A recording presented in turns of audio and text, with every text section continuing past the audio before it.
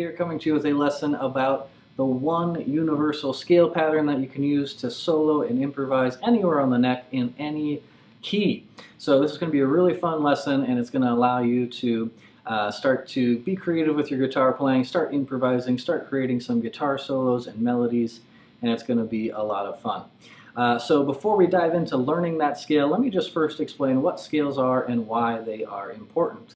A lot of times when I mention scales, I see students' kind of eyes glaze over because when you hear scales, sometimes it feels like one of those boring, kind of tedious things that isn't really a whole lot of fun. But hopefully I can change your mind about that in this video. Scales are a ton of fun, and basically you can use them to really be creative with your guitar playing and just have fun with it. So let me just kind of explain what a scale is and how they're actually used. So a scale is essentially just a series of notes that sound good together. And a scale could be in any key. You could have a scale in the key of C, in the key of A, in the key of B, in the key of D, so on and so forth. But ultimately a scale is just a set of notes that are going to sound good together. And the way we learn scales on guitar is we just learn them in terms of finger patterns. So we're going to learn one finger pattern today that is really versatile, that you can use anywhere on the guitar, but there are actually essentially 5 different scale patterns that we want to learn if we want to be able to basically play along the whole neck of the guitar. So for this lesson, if you want to just stick with the one scale that we're covering today, that's totally fine if this is a little bit new to you.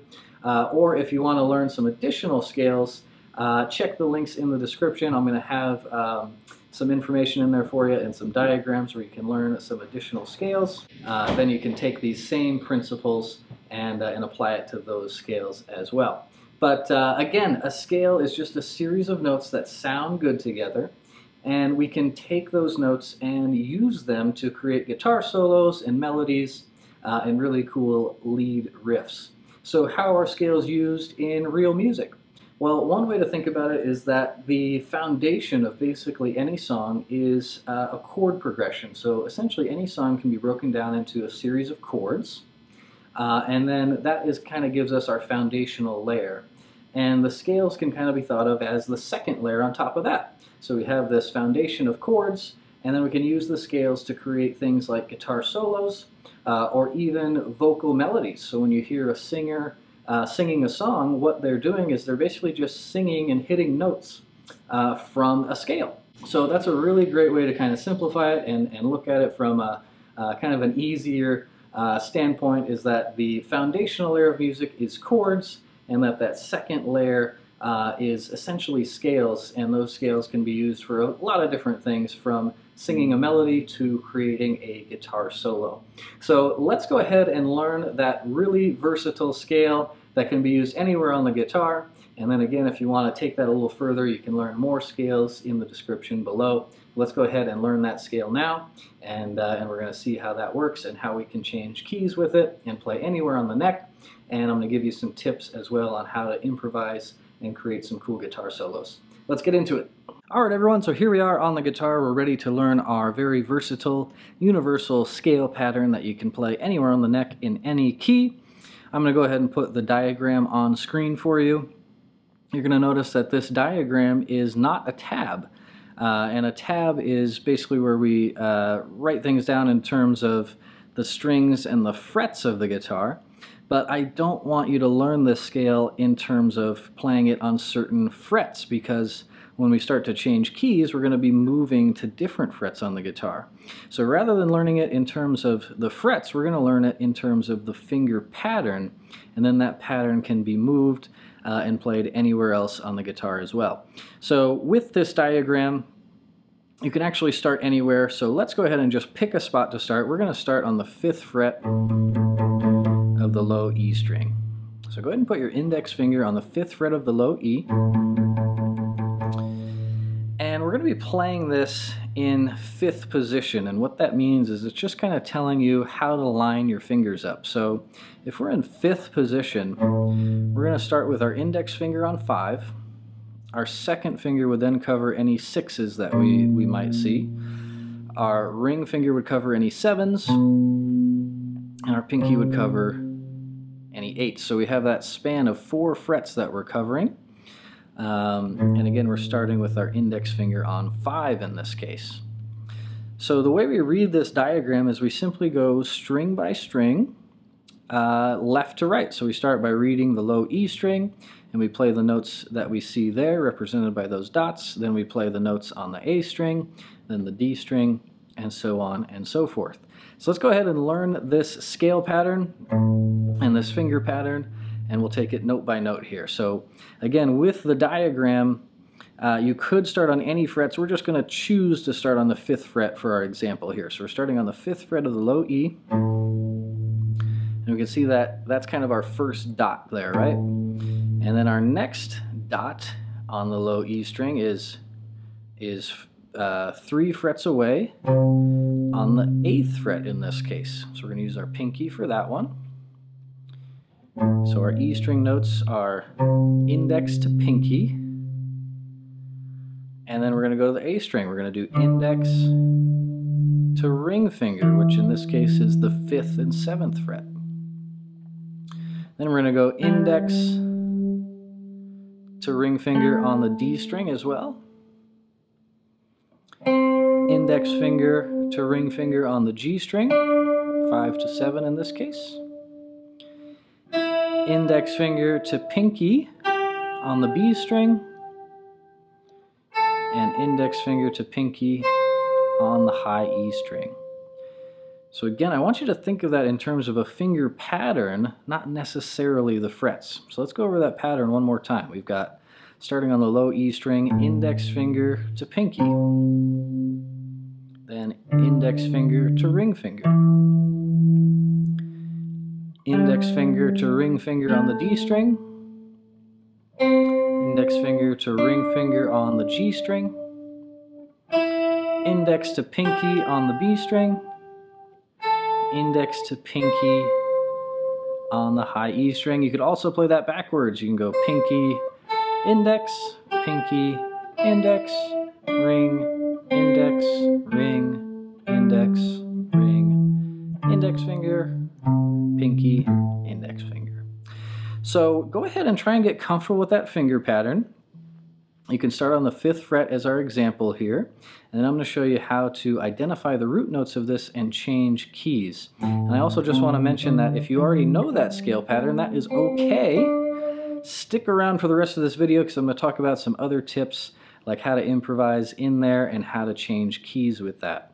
And then you can also apply this to other scale patterns as well. So all these principles will apply to any scale pattern, but we're just going to use this one as our example today because it's basically the most versatile and the most common scale, and then you can expand from there. So go ahead and try and get that scale under your fingers, and then let's move forward and talk about how to identify what key we're playing in. Alright, so hopefully you got that scale down, you feel kind of comfortable playing through that. Make sure you're using the right fingers, that's super important. But now let's go ahead and identify what key we're playing in and where the root notes are on this scale. So, we have 2 root notes in this scale. One is a minor root note, and one is a major root note. And this gets into the idea that there are relative major and minor keys. And what that means is that you can use this one scale, this one pattern, to play in a minor key, and it'll also work for a major key. So you're kind of getting a 2-for-1 deal essentially. This one scale will work in 2 different keys, and then we can move that around anywhere else on the guitar to play in any other key that we want. But let's go ahead and start by identifying the root notes. So the first root note is actually just the very first note of the scale, that index finger on the low E string. In this case, we're using the 5th fret as our example, but it could be, again, anywhere on the neck. But whatever that first note of the scale is, that index finger on the low E string, that is the minor root note. So whatever note this is, that would be the minor key that this scale would work with. So let's go ahead and identify that. So if we want to identify the 5th note of the 5th fret of the low E string, we have to figure out what note that is. Now I have a whole video explaining how to identify any note on the guitar. Maybe check that out if you want some additional information on how to find out what note you're playing. but I'm just going to kind of go through that relatively quickly here. So if we want to identify this note, 5th fret of the low E string, we're going to count through our musical alphabet. We start with open E.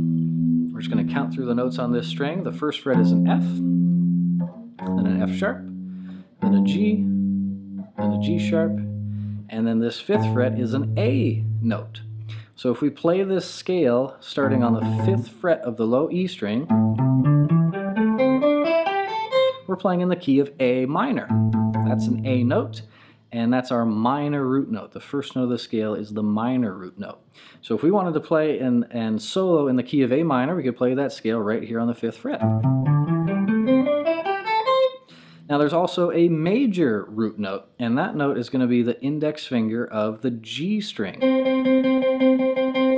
So again, it could apply to any fret. In our example, we're just going with the 5th fret here. But whatever your index finger note is on the G string, that's the major key that this would work for. So let's go ahead and identify that. What is that note, 5th fret on the G string? We have G, G sharp, A sharp, B, C. So if we play this scale on the 5th fret, we can use it for the key of A minor. That was our first root note. Or we could also use it for the key of C major. That's our second root note. So if you're playing with a jam track, or maybe playing with other musicians and they tell you to play in the key of A minor, you know it's right there on the 5th fret. If they tell you to play in the key of C major, it's also right here on the 5th fret. You can use that same scale for A minor or C major. And now that applies to anywhere on the guitar as well. So instead of playing in A minor, let's say we wanted to play in B minor. All we would have to do is line up that first note of the scale over a B note. So we know that that's an A already. The 6th fret would be an A sharp. The 7th fret would be a B. So if I play my scale starting on the 7th fret, I'm now playing in the key of B minor. That scale on the 7th fret could also work for a major key. Whatever the note here on the 7th fret of G is, that's the major key that it could work for. So let's identify what that note is real quick. G, G sharp, A sharp, B, C, C sharp, D. So if we play that same scale pattern on the 7th fret, we can play in the key of B minor, and it will also work for the key of D major. Now you could play that whole scale no matter what key you're in. Just because the major root note's down here on the G string doesn't mean you have to start there. That's just how you identify what key it's in. So you could be in the key of, if you're on the 7th fret, you're playing in the key of D major, or you're playing in the key of B minor. Let's do a couple more examples. Let's say we wanted to play in the key of G minor. Well, we just have to identify, we have to find a G note somewhere on this low E string. So we have open E, F, F sharp, G. So now if we play our scale right here starting on the 3rd fret, that will work for the key of G minor because we lined up our minor root note over a G. This scale will also work for whatever note that is, the index finger on the G string. So that's G, G sharp, A sharp, which could also be called B flat. So if we play this scale on the 3rd fret, we're playing in G minor, or it could also be used for the key of B flat major. And this same principle will apply anywhere on the guitar. So if you have to, or if you want to play in any key, you just have to ask yourself, do I want to play in a minor key? If so, you just find the root note here on the low E string.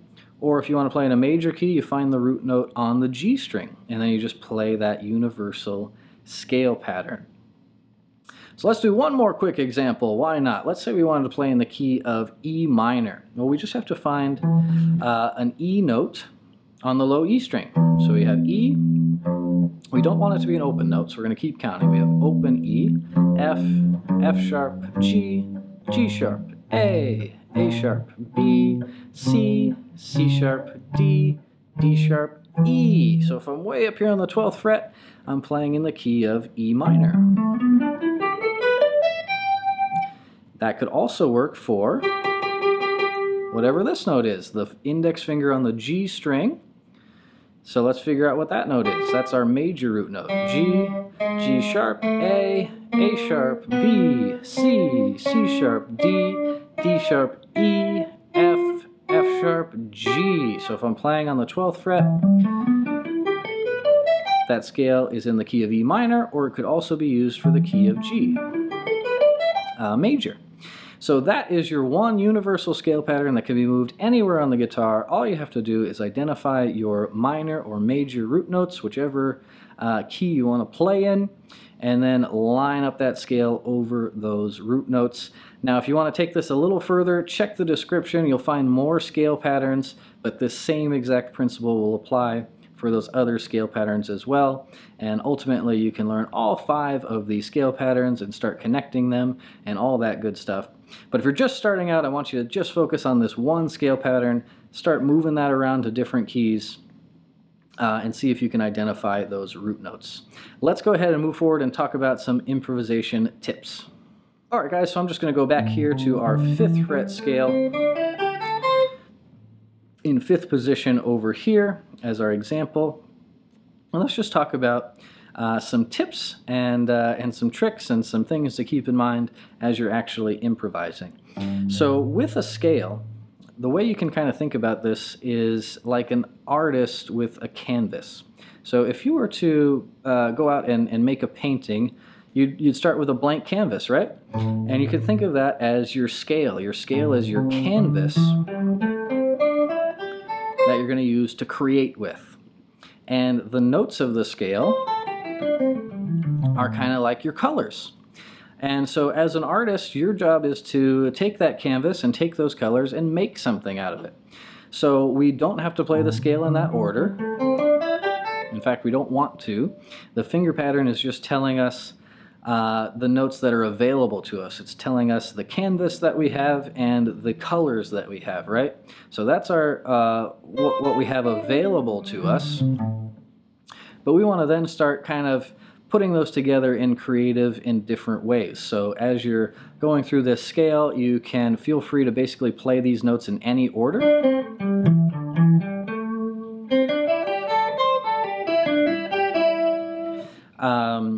And start to get comfortable just kind of playing the notes in different orders, different combinations. And again, think of it as like colors or a canvas. You're putting them together in your own creative way. The scale is simply kind of the options that we have available to us. And then the other tip I'll give you in terms of improvising is that we want to put these notes together in the same way that you might put a sentence together. So think of it as you're speaking a sentence or a phrase, but with your guitar. So what I can do is take these notes and put them together in sentences of maybe 3, 4, 5 notes. And I'm trying to create some kind of musical phrase or sentence with the notes of the scale. Right? So there's a little sentence. There's a little phrase. Right? And to do different phrases, we can do notes in different orders, we can do different rhythms. There's all kinds of possibilities there. But I think it helps to just think of this in terms of a canvas and paints and putting those scales together, or putting those notes together in phrases, in sentences.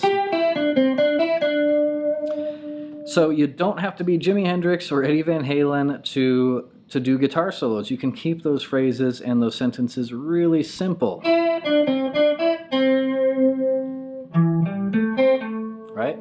Those are perfectly fine, really nice little phrases for solos or lead guitar, and you don't have to get super complicated or complex with it. But we just want to put those notes together in the form of a sentence. And then, of course, we end our sentences with periods, right? So in musical terms, that can just be a little rest or a little break. So we have a sentence and a little break. Another sentence. Another sentence. with those little pauses in between. So those are some great thoughts and concepts that you can kind of take with you and start improvising. Obviously, you can get more complicated too. You can add in bends or hammer-ons or pull-offs and all that kind of good stuff as well. But the key takeaway here is that we have a universal scale pattern. We have 2 root notes within that scale, the index finger low E string and the index finger G string. And you can move that scale anywhere. You just have to line up those root notes with whatever key you want to play in, and then you simply put together some musical phrases within that key. And again, those phrases can be played no matter where you're playing this on the guitar.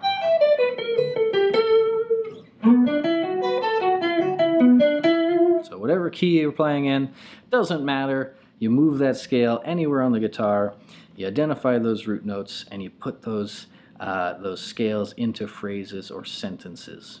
All right, guys, great job. All right, guys, there you have it. There is the one skill that you really need to know to be able to play in any key, anywhere on the neck. Just to kind of summarize what we talked about there, we learned the scale pattern. We learned it in terms of a finger pattern, not frets, because we want to be able to move that to different frets to change keys. Then we identified the root notes of that scale. There's one minor root note and one major root note. And to play in any key, you just have to identify what key you're in and then line up those root notes over the correct note on the guitar, over the same note as the key you want to play in. And then finally, we talked about some tips for improvising, how to put those notes into sentences, and how to create some cool melodies and riffs with those. So I hope you enjoyed this lesson. Check the links for some additional resources. I've put together some jam tracks for you in the description below this video. You can find those links, and again, you can find some other resources for learning additional scales as well. All right, guys, thanks for tuning in. I really appreciate it, and hope you learned a little something from this lesson today, and that you can start having fun jamming with your scales. I'll see you next time.